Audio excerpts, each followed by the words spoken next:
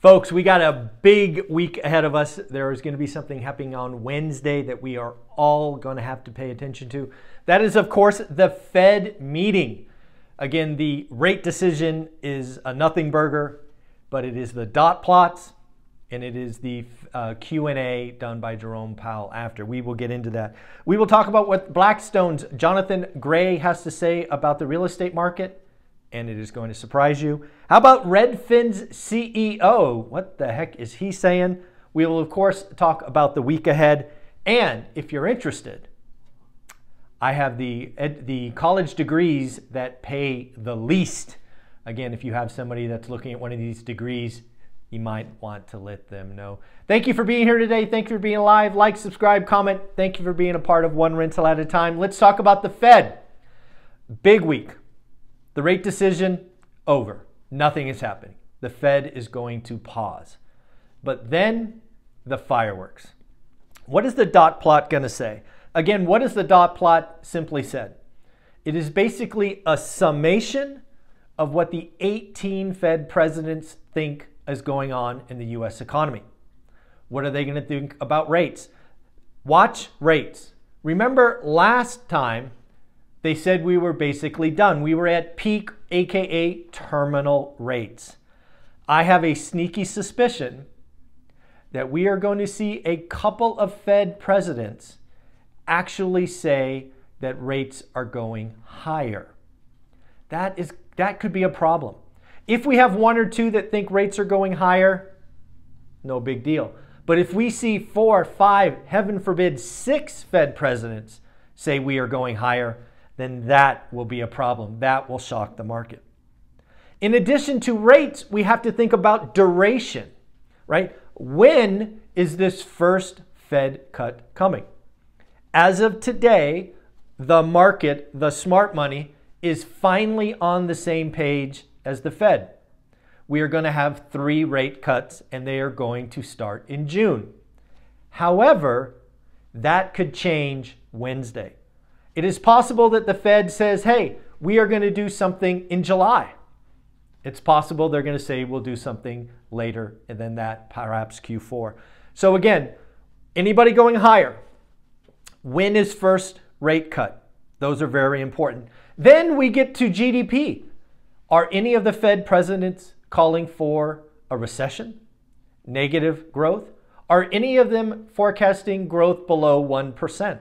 Because again, you have to remember, my biggest fear is stagflation. We do not have the tools to combat stagflation. We have tools for high inflation. We have tools for a slow economy. We do not have tools for both.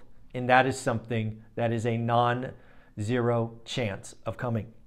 What is happening to unemployment? Remember, one of the things that is very clear today is the job market as of today has not broken. We've gone from a low of 3.4% unemployment to a current 3.9%. What are the Fed presidents saying about unemployment? Is that going to go higher or not? And if so, how high? So again, this is going to be very important. That is the dot plots. And then, if that's not bad enough, we're going to get Jerome Powell in front of a microphone. And if you remember anything about Jerome Powell for the last 18 months, he has shown an affinity to surprise us and shock us. I want to thank you for the super chat. That was very nice of you. Yes, focus and daily discipline. Keep showing up, keep getting better. I appreciate the super chat. Thank you very much. So again, Jerome Powell in front of a microphone. What's he going to say? Is he going to be hawkish Jerome Powell, or is he going to be dovish Jerome Powell? I don't know. But again, Wednesday, full of fireworks. Wednesday, I think 2 o'clock Eastern, 11 o'clock Pacific, or I think it's 2:30 and 11:30.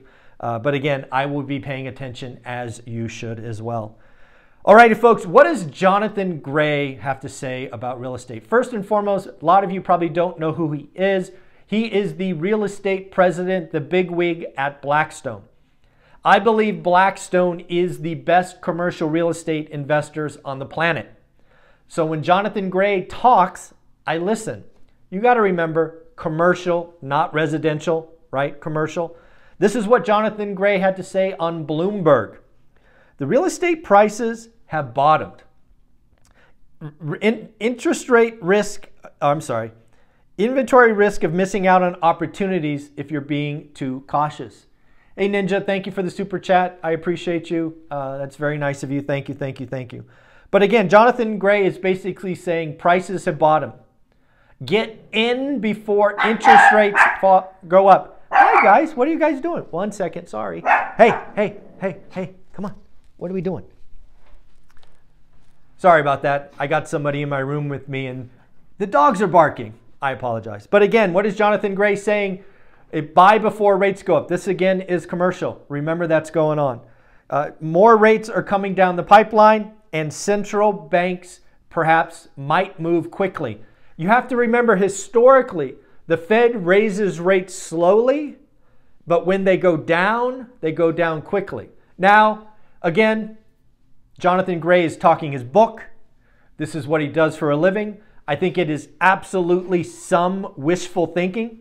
I do not share Jonathan Gray's rosy picture of prices bottoming. In fact, prices in commercial are down 20%. Office is down 40%, but we're close. We're certainly closer to the bottom than we were before all of that. That said, what is Redfin CEO? Jonathan Gray is commercial. Redfin CEO is residential. Let's separate those. Glenn Kelman is saying that the housing sector will be impacted for decades based on the Fed moves. Lower supply for a long time to come. I ask you, who told you that a year ago? In fact, on numerous occasions, I have highlighted the now 54-year spreadsheet. The 54-year spreadsheet going back to 1978, 1981, showing that when transactions crashed, that it took a decade, 12 years, 14 years for the housing market to get back to normal. Now, I don't think it will take 14 years, but it's not going to take 14 months. This is going to be with us for a long time. I wouldn't be shocked if Redfin CEO is watching this channel. In fact, he may have downloaded the 54-year spreadsheet. If you want the 54-year spreadsheet, it is free. It is updated with 2023 data. Shout out John Sterling for doing that for us. Go to my website, onerentalatatime.com. There are 8 boxes. It's on the lower right. Simply put your email and the 54-year spreadsheet will be emailed to you. Look at what happened in 1978, 1981, and how long it came before the market was back to normal. So I agree. I don't agree with Jonathan Gray, but I do agree with the CEO of Redfin that the housing market will not be back to normal for years to come. Alrighty, folks, let's talk about the week ahead on the economic front. Today, this morning, we got home builder confidence. What are home builders thinking as rates go up? Tuesday, housing starts.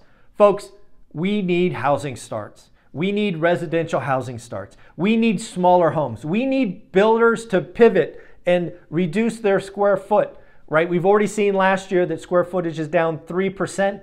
I hope it falls another 5%.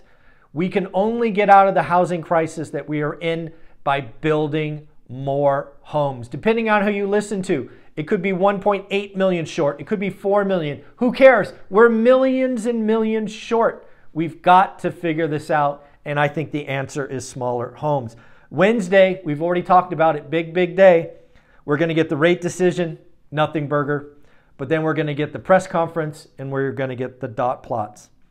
Then on Thursday, we will once again get weekly unemployment claims. This is where we touch base every week with the job market. I believe last week was 212,000. We are trending below 220. Is the job market a break? I don't know. Let's see.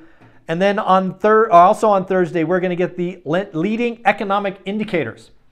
Again, the leading economic indicators is a snapshot of the economy. Are we going to see stagflation? Are we going to see a rolling recession? Shoot, are we going to see an all-out recession? I don't know, but we're going to get some more color on Thursday. And then the big number, at least for this channel, is existing home sales. Existing home sales will come out on Thursday. Last month, we did 4 million. The expectations from the experts are 3.92. I'm going to tell you folks, I think this number surprises to the upside. Why do I say that? Well, if you've been watching my channel for the last 3 or 4 weeks, you know we speak to real estate agents every week, and all of them were telling us about the buying frenzy that occurred in January. Remember, we're going to get existing home sales for February. That means the contracts were January. Rates were low in January. I'm going to call Thursday's number, you know what? I'm going to call a big miss. I'm going to call 4.1 million. I better write that down because I know you guys are going to hold me accountable. 4.1 million. Again, the experts are telling you it's going to be 3.92. So let's see who is right on Thursday morning. And then finally, folks, what we do at this channel is we congratulate people doing the work. We give out black cards for your next deal, but we give out gold cards for your first deal.